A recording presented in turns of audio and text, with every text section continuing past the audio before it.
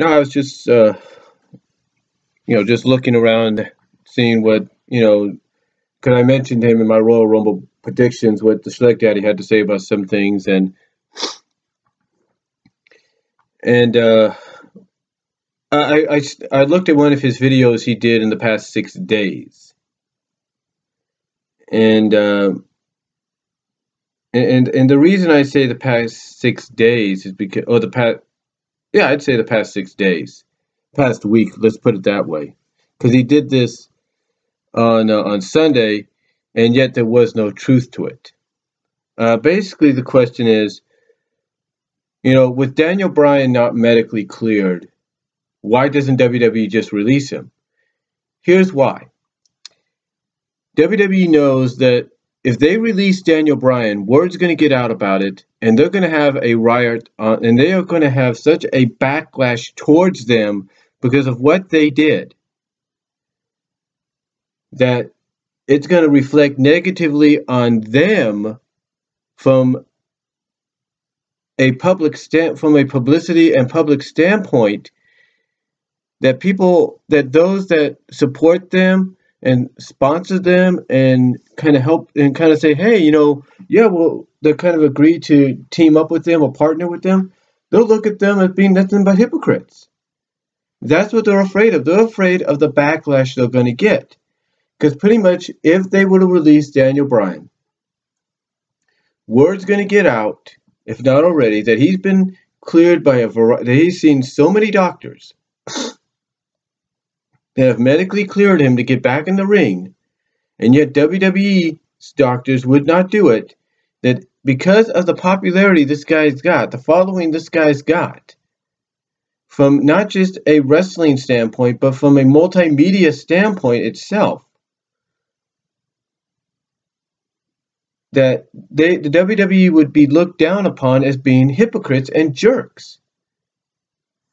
I believe that's why they have not, I believe, as some people think should be done, they have not released him because they're afraid, the WWE is afraid they're going to get that backlash, put down upon them by people, people calling them out and saying, hey, you had these doctors clear him. Some of these are the best doctors in the country, if not the world, clear him to go back and wrestle, and yet you're not letting him. What kind of people are you? Maybe what, this Phil Brooks, this CM Punk said about you is true. And they don't want that.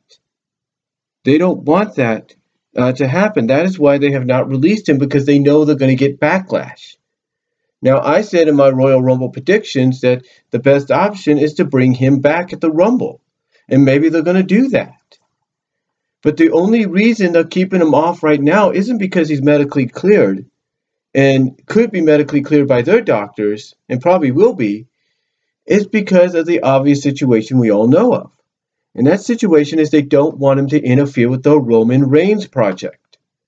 Look, we all know that for the past year and a half, going on 2 years, the WWE has been backing Roman Reigns. They want Roman Reigns to be their guy. And right now he's getting over with the fans in a way, because in a way that pretty much WWE doesn't want anything to screw that up. Doesn't want anything or anyone to screw that up. But seriously, right now with the roster depleted the way it is, I think what everybody has said is true. They need a guy like Daniel Bryan back on the roster. But again, the reason they don't is because they don't want a distraction from the Reigns project. That's the whole situation. They don't want Daniel Bryan, the fans, to go from Roman Reigns to Daniel Bryan, and suddenly the cheers Roman's getting, where it's like, Roman, instead it'll be like, boo, boo. They don't want that. They don't want that, and want that if Daniel Bryan's there. Because then fans are going to say, we want Daniel, because then fans are going to be like, we'll go like, yes, we want Daniel Bryan as champion. They don't want that. They want they basically want the fans to realize that Roman Reigns is the guy, is their guy to be the new face of the company, and they're going to stick with it no matter what. But that's where the WWE, needs to wake up and realize, yeah, Roman Reigns could be your guy, But maybe the way you bring Daniel Bryan back is you have him do exactly what he's done with several other of the big men like Ryback, and so have him come out and endorse Roman Reigns. Have him probably come out and talk to the people and say, look, I know you want me to be champion.